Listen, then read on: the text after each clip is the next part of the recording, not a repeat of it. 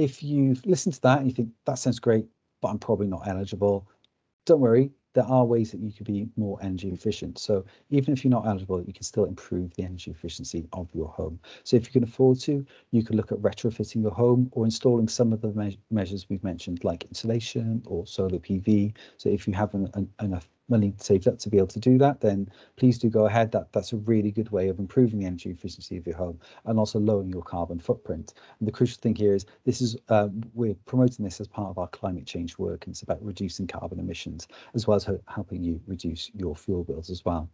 And there's other sort of cheaper measures as well that you can introduce into your home, like LED lighting, smart heating controls, and thermostatic radiator valves. So it can give you LEDs will massively reduce your energy use for your lighting if you've got sort of traditional incandescent bulbs. Then switching to LEDs will really you'll see a noticeable difference in your electricity bills there.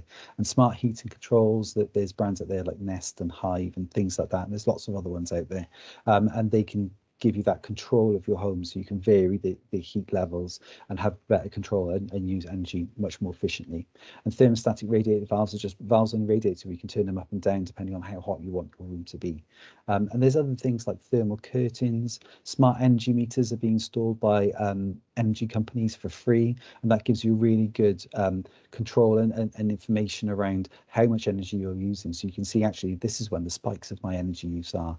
This is when I'm paying more for my energy, and can then help you sort of shift behaviors and think about, actually, if I turn this off or use it at a different time, then actually that's a better way of doing it. And there's stuff like draft excluders and radiator reflectors, and they're generally quite affordable. They're not a huge outlay for people to improve your energy efficiency. And also some of the things to mention is there's Southwest London Energy Advice Partnership. They have a website there that provides lots of energy information. They provide impartial energy advice.